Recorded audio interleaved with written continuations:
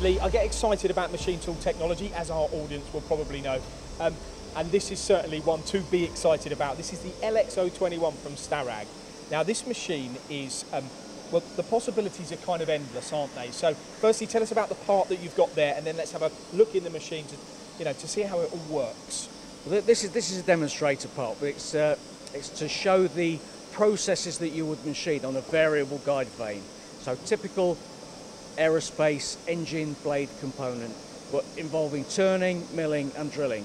Now made out of bar, tell me about what's inside this machine, the spindles, turning, milling, the work holding, all of the things that go to make that part. And I'll take it off you because you may want to point at some of the insides. Well, first thing to mention is there's different configurations that this machine can be built in. Well, this particular model has a spindle. It's in the vertical orientation now, but you'll see the rotation of it very shortly.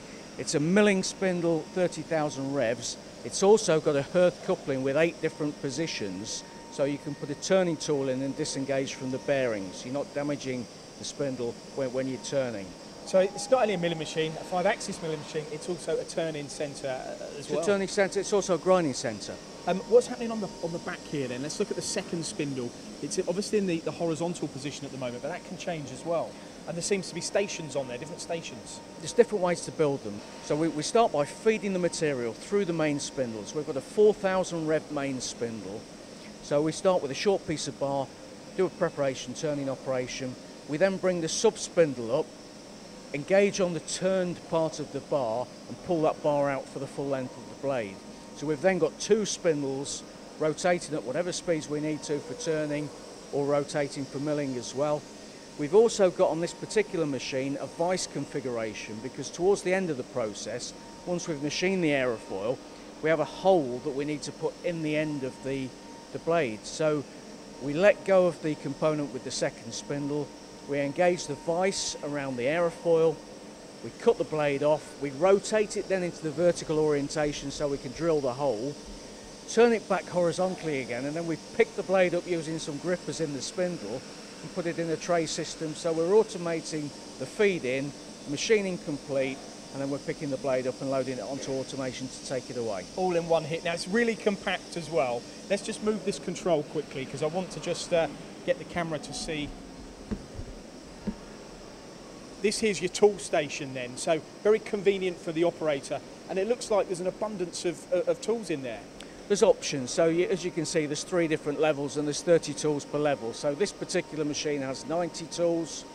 You've got a bar feeder feed in, you've got your tool station here, you've obviously got your working area which is very compact, and then you've got your feed out automation at the end. If your components couldn't be bar fed, you can actually pick your raw material up from the tray, machine it, put it back in the tray when it's finished. How are you going to program this though? It's one thing people will look at and go, God, it must be mind-blowing how you're going to actually get a part like that complete in one operation, but I suppose it's all down to CAM. Is it clever? Well, it is. You can program, the operator can program, but of course a part of this complexity would be programmed in CAD/CAM, 7-axis machine. And what are the challenges when you're making parts like this though, keeping in tolerance, collisions, all of those?